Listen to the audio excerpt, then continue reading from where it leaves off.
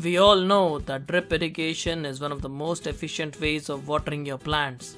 In today's episode, we answer some of the questions our viewers have asked in the 3 episodes of drip irrigation. Our first question comes from Becky, and the question is that I have some plants in very large containers and some plants in smaller containers. How do I make sure that the plants get enough water? Now, you can use a variety of emitters to limit the amount of water that's going into your container or to your plants. And by using a adjustable emitter like the ones you see here, you can actually control how much water goes around your plants. You can even use micro sprinklers like these, which can emit a lot of water or even just trickle down a little bit of water as you see here. And for very large plants, you can also use a combination of emitters, like we are using the stream bubbler as well as a soaker hose here.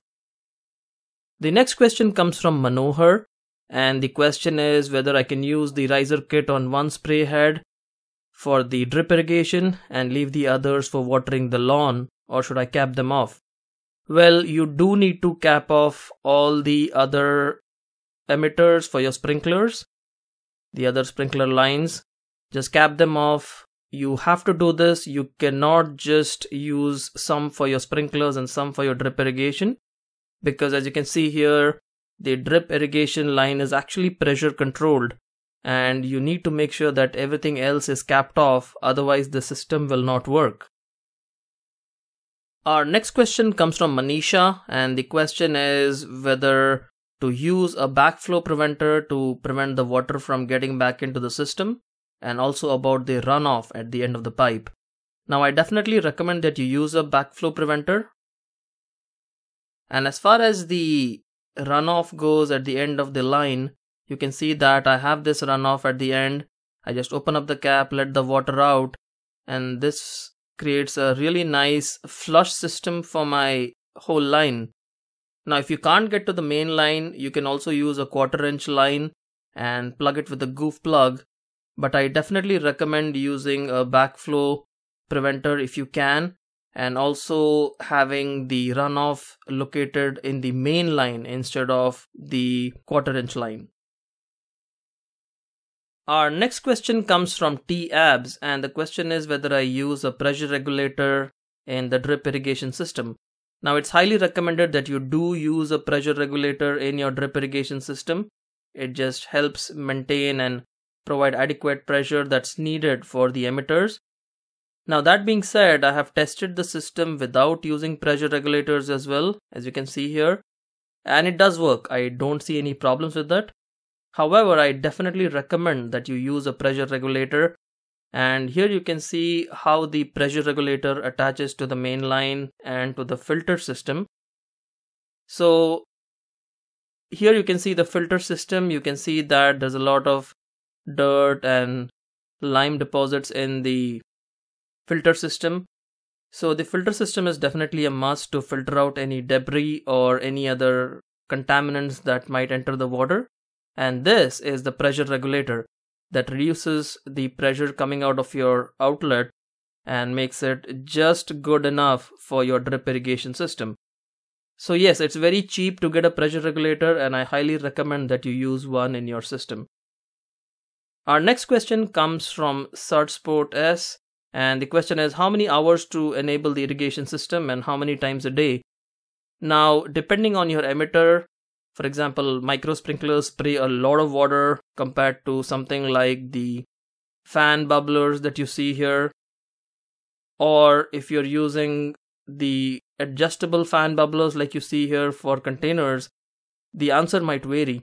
But a general rule of thumb is to run your system for about 4 minutes for containers and about 7 minutes for in-ground or raised bed plants. And I also recommend that you do some trial and error.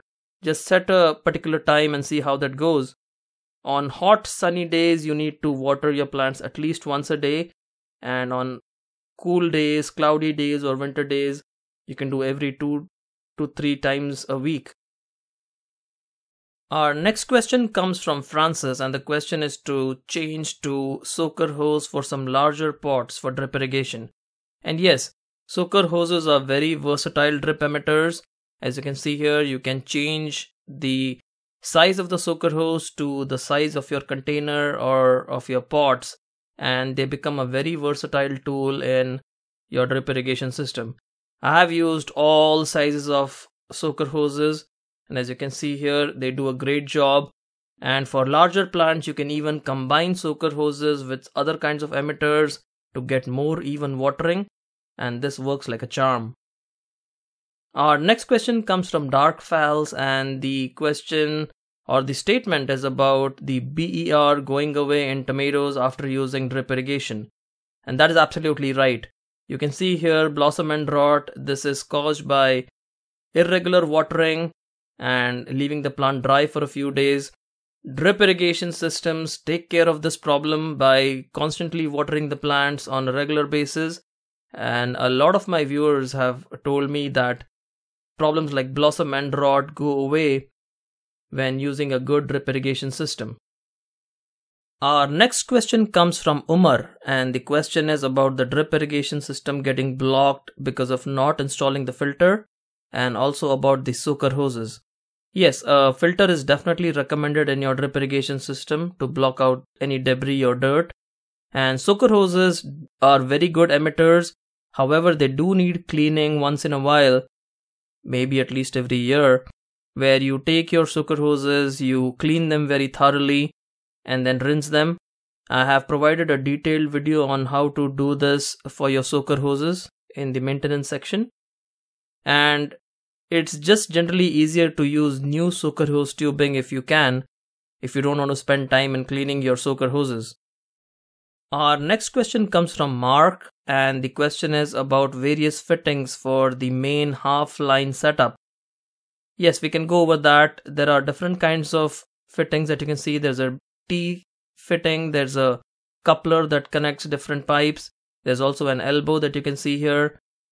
Just make sure that you're buying all products from the same company, because there are some slight differences between how these products fit.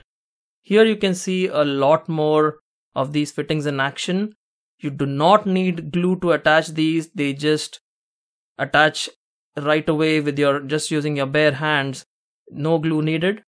And similarly, there are fittings for the 1/4 inch line as well. You can see a barbed T here, some stakes that you can use to hold your drip irrigation lines. Here's a coupler that can connect the 1/4 inch line. So yes, these are very easy to attach. All of these can be attached using the hands. The only tool you will really need is a hole punch to punch holes in your main line. And this is what it looks like, and it just makes it very easy to attach 1/4 inch tubing lines to your main line. And all you do is just take the punch and make a hole in your 1/2 inch line. As you can see here, this is another connector for the 1/4 inch tubing. As you can see here, this is the barbed connector, which can be easily pushed into the main line or the 1/4 inch tubing line, and then back into the main line, as you can see here. So no glue is needed. There are a very few tools needed for you to set up your drip irrigation line. Our final question comes from Esther, and her question is whether you can find all the parts for the drip irrigation system in Lowe's or Home Depot. Yes, you can find almost all the parts at your local gardening stores. However, I have made a list of all the parts available in the video description, and you can easily buy them from Amazon. They are a lot cheaper, and you would be doing a great help to California gardening by buying these products or any other products for that matter from Amazon by clicking on these links. So there we have it, folks. That was our episode on the Q&A for the drip irrigation system. You can watch these 2 videos to get more information on how to set up your drip irrigation systems. We'll see you again soon. Happy gardening.